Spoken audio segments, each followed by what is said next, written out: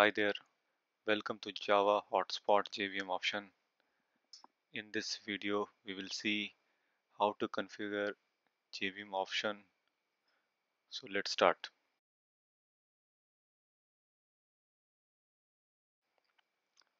So consider this as a continuous block of memory, and this memory we defined as heap.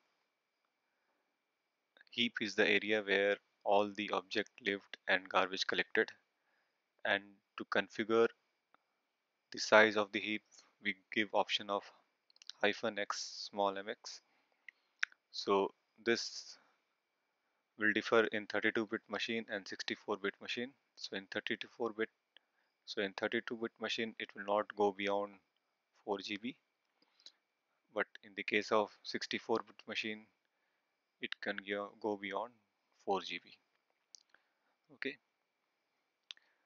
the next block is permgen, where all the class loading information is stored here and no garbage collection will happen in this block.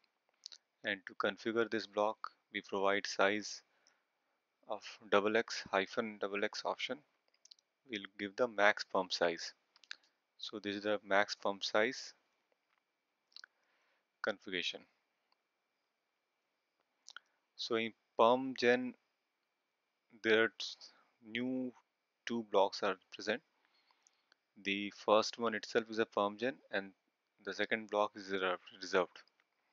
So out of the max pump size, we provide the -x pump size, the initial pump size, okay, to be used.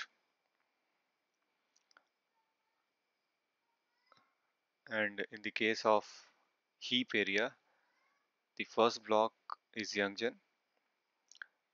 The total heap area is -xmx and younggen is -xx max new size. So this red block is the young generation, and this yellow is not defined yet. We'll see later. So in the young gen, we further divide into four block: reserved, hidden, survivor space 0, survivor space 1. Okay, so this is the heap entire heap configuration with -xmx. Then we define the size of younggen with -xx max new size, and this heap, the younggen, will contain hidden space with the reserved and survivor space 0 and 0 is 1. Okay, now the size of the hidden, you can give a -xx new size. Okay, so out of all the young generation size, is a max in which the new size is this. Okay, then it come the old gen, the old generation space. Okay, so old gen will contain tenured block and the reserved block. So, and this from hidden to tenure, we can give option of -xms.